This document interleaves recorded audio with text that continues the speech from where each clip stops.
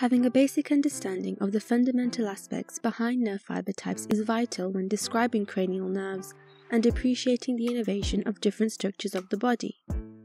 If I were to describe terms such as special somatic afferent fibers or even special visceral afferent fibers, are you confident in describing what these mean in relation to a nerve's function? And are you able to describe, for example, the differences between general visceral efferents and general somatic efferents?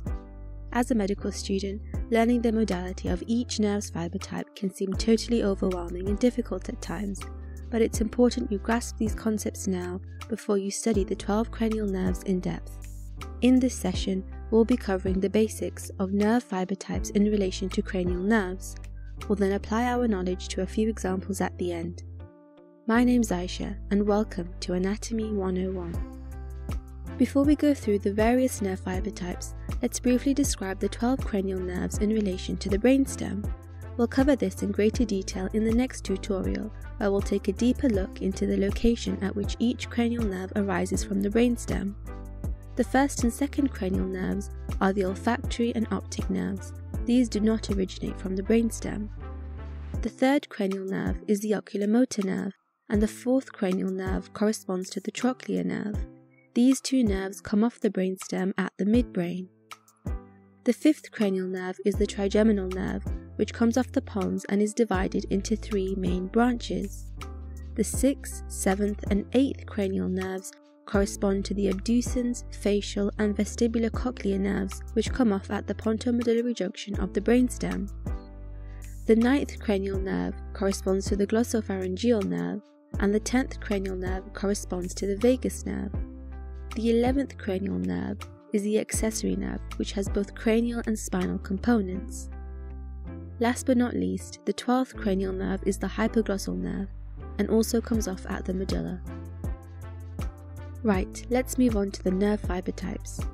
As you study each nerve in turn, you'll find that some cranial nerves have purely a sensory function, others have a motor function, and some have both sensory and motor functions. Firstly, nerves can be described as being either afferent or efferent fibers. Afferents are simply sensory nerves which send information from the periphery to the brain, and efferents are motor nerves which send information from the brain to the periphery. Each of these nerves can be described as being general or special. Special nerve fibers are involved with special senses such as hearing, taste, and balance, and general nerve fibers describe information to and from everywhere else. It's also worth remembering that general afferents or efferents are also linked to the autonomic nervous system and are classified as non-voluntary. If we consider the afferent sensory fibers first, a general afferent fiber would be involved with sending general sensory information like temperature and pain to the brain, whereas special afferent fibers would be involved with things like vision as it's related to our special senses. General and special afferents can be further categorized into somatic or visceral fibers. Somatic simply refers to nerves involving sensation of the skin, and visceral afferent fibers refer to nerves involved with internal organs or glands. From this classification, we can have general somatic afferents, which detect general sensation from the skin, such as fine and crude touch, pain and temperature; general visceral afferents, which detect general sensation from viscera, such as glands, internal organs, and blood vessels. We also have special somatic afferents, which mediate our special senses, such as sensation from the retina during vision, audition during hearing, and equilibrium to facilitate balance. These are generally derived from the ectoderm layer during embryological development. Lastly, special visceral afferents help mediate visceral sensation, such as sensation of the nose and tongue allowing taste and smell. These fibers are often derived from the endoderm layer during embryological development. If we now consider general and special efferent fibers, just like before, these can also be categorized into somatic and visceral efferent nerves. Somatic efferent nerves carry information to the skin or skeletal muscle, whereas visceral efferent nerves carry information to internal organs such as smooth muscle, cardiac muscle, and glands. As we've mentioned previously, these visceral efferent fibers are linked to the autonomic nervous system. This classification gives rise to general somatic efferents, which supply skeletal muscle, extraocular muscles of the eye, and even muscles of the tongue.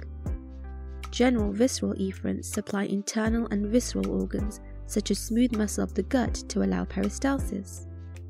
Special visceral efferent nerve fibers can also be described as branchial efferents, based on their embryological origin. These supply muscles derived from the pharyngeal arches, such as muscles of the face, palate, pharynx, and larynx.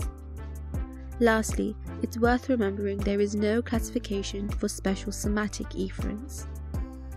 To help you remember which cranial nerves have a sensory, motor, or mixed function, I like to use the following mnemonic, which describes each cranial nerve's fiber type in numerical order. Some say marry money, but my brother says big brains matter more.